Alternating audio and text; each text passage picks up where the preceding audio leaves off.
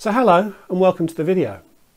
I wanted to make a video about how I make videos, and as I was writing the script I realised that I'm actually making two videos.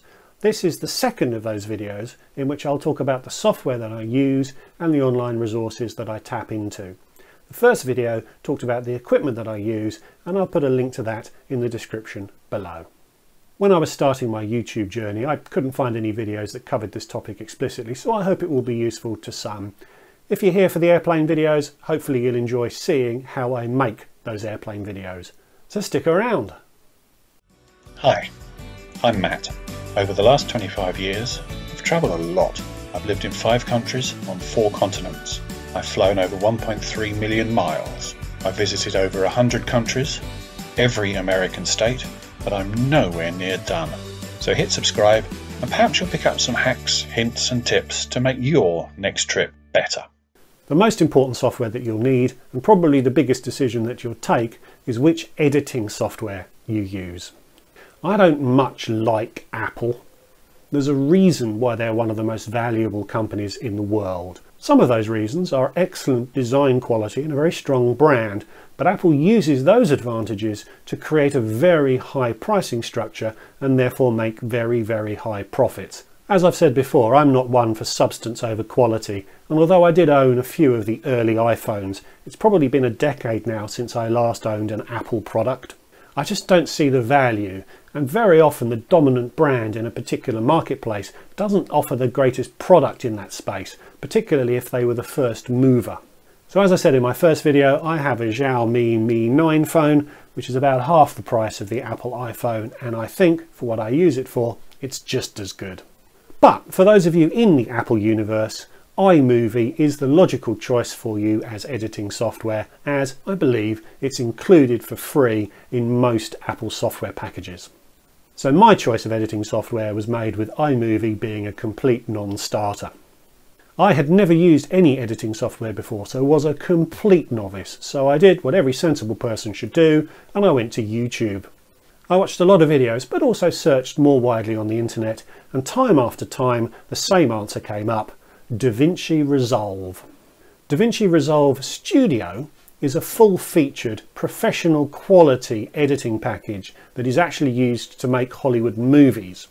DaVinci Resolve is a cut-down, entry-level version of that software, but even so it's still richly featured and contains everything any YouTuber could probably want, plus more. And the best part? DaVinci Resolve is free. The full studio version is only $295. I even saw reviews where the free DaVinci Resolve software was deemed the best package to use when up against products costing as much as £250.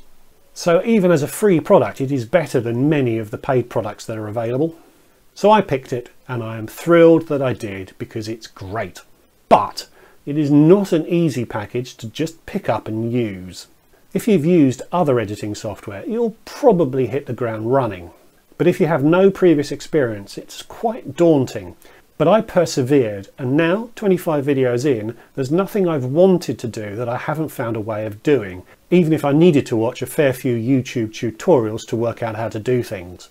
I felt when I started that if I learnt 1% of the software with every video that I made, inside 3 months I would be competent, and inside 6 I would be proficient, and I think that's pretty much what's happened. But there's plenty more to learn.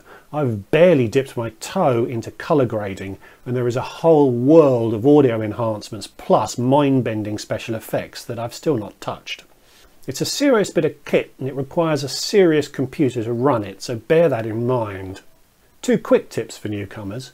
Work out how to optimize your media and do so before attempting any serious editing, and work out where the cache files are stored, and clear them out at the end of each video. Otherwise you will have a very bumpy experience and your computer will run out of memory very, very quickly. But DaVinci Resolve is an excellent product that I'm thrilled to have found, and I am excited to see how much more competent at it I will be able to get over the coming years. If you want to capture screen footage from your computer, such as the shots of DaVinci that you've just seen, then you'll need software called OBS Studio. This is also used by streamers, and I believe is the best software available for all of your screen-related recording tasks. I'm no expert and it was fiddly to get it to work, but there are relatively few options in the configuration, and I just cycled through them until it worked. My phone, like most phones, has a very good screen recording capability, so you can always use that if you struggle to work out the OBS configuration for your laptop. For static screen images, I also use the snipping tool, which is a really handy built-in Windows tool that not that many people know about. Both OBS and the snipping tool have no regard for copyright restrictions that may be built into other software, so have that in mind if using those tools. Thumbnails are a critical element for a YouTube video, and anyone observing my desktop might notice it's lacking most of the software you'd expect to see for image creation, and that's because I use PowerPoint for my thumbnails and lots of other stuff too. I used Excel, Word and PowerPoint pretty much every day during my career, and also for a lot of personal projects too, so I've got fairly good at them. But even for novices, I think they're quite accessible, and perhaps just as accessible, if not more so, than some of the digital editing software that is out there. Using PowerPoint for my thumbnails allows me to set up my background, which is a map of all of the flights I've ever taken, exported from openflights.org, overlaid with a blue square with 20% transparency to add the colour wash. I then snip any images I want to use using the snipping tool, and then use the excellent background remover function in PowerPoint to isolate out the portion of the image I want to use. Overlay some text, and your uncle is called Bob. It's not let me down yet, and I quite like the look of the thumbnails that I produce. Let me know in the comments if you agree. I also used PowerPoint to produce my subscription nudger.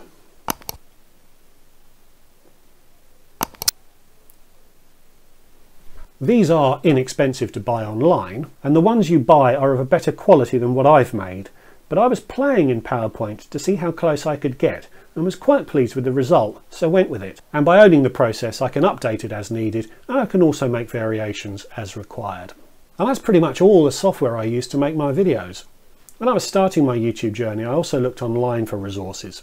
There are a number of YouTubers who focus on their journey. Catherine Manning and Graham Steppen are two that stand out, and vidIQ is a channel that is dedicated to YouTube creators, which has a lot of good stuff for people in the early stages of their YouTube journey. But the most useful resource I found came from a YouTuber called Loki Doki. He was actually the first guy I ever watched on YouTube, and I remember being quite impressed that a 40-something bloke could make a living from videoing himself playing Football Manager.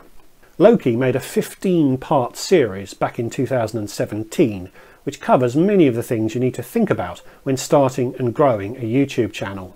A few things are a little out of date now, but it is a very good resource and I do recommend it. A link is in the description below. I won't talk at length about the other resources out there because they're fairly well known and others have covered them in great detail. Specifically look out for TubeBuddy and Social Blade, and vidIQ has a similar product to those. I've not used it myself, but I believe it's quite good also.